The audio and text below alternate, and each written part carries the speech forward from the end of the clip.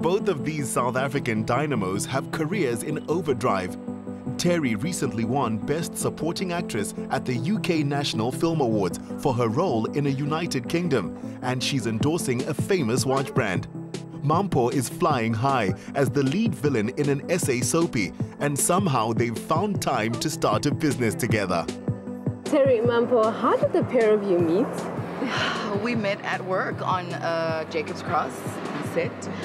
We knew of each other, we had never met before, and we just started talking about the simple things in life, like being Bond girls. And it was kismet, you know, we just fell in love, and the rest is history.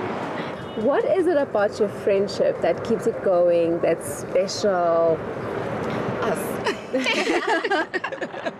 I think I'm a catch. You're such a catch, babe. You're such a catch. Like, best wife ever. I think it's how we communicate, how we fight. It's how we support each other, how we encourage each other, how we see the world.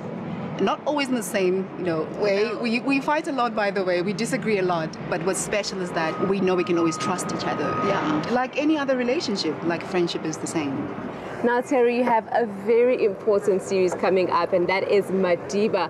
Yay! Tell us about the experience of being on the film set of Madiba. I shot it last year.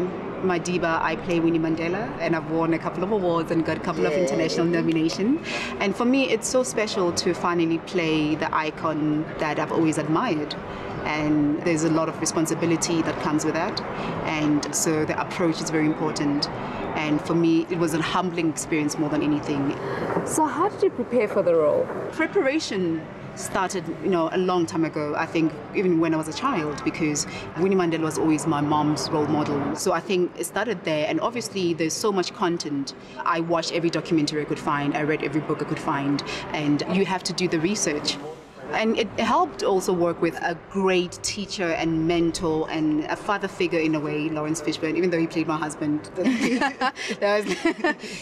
He's such a great human being. And I love that everyone who was part of, especially the international cast, understood how important this was to us. Do you two share acting notes? Of course, yeah. I just shot a short miniseries too, and I was kind of terrified because it's a completely different genre to what I'm used to or what I've ever done before. So I would call her and be like, "Oh, buddy, what do you think? Do you want to read with me?" And sometimes we take acting classes together. Yeah. And we've done that all over the world. We've done that all over the world, when we lived there. Why is education so important to you? For me personally, it was about my immediate influence, my late mom, who was such an educator herself, who believed in the process of enriching your mind and knowing that you never stop. And that is education. And how do you navigate the trust in your business relationship? I let her count. I deal with the numbers and the money. Yeah. But because we're friends and we're so close, we don't want to deal with the legalities and stuff. Let's get the right people to deal with that so that that part is done. So should anything happen to you or me, or we decide, actually, I'm going to travel for 8 months, I'm not going to be around, you'll take care of business. To see their new range of toys making a difference, we joined these educational entrepreneurs at Save the Children South Africa's Early Childhood Development Center in Alexandra. The reaction of the kids spoke. Like this with your toys, how do you feel?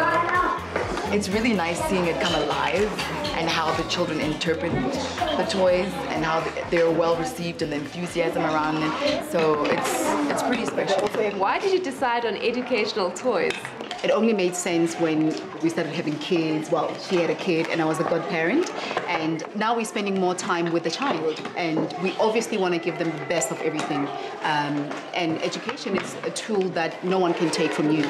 So we knew that we wanted to cover, gross motor skills, fine motor skills. I want your child to be able to identify shapes and colors, be able to hold a pair of scissors, be able to be creative. So we wanted to cover basically everything that will make a very smart individual and give them the tools to not only learn but also to play. And for me also as an ambassador for Save the Children, this is a gift that I can actually, like something tangible, but I know it goes a long way.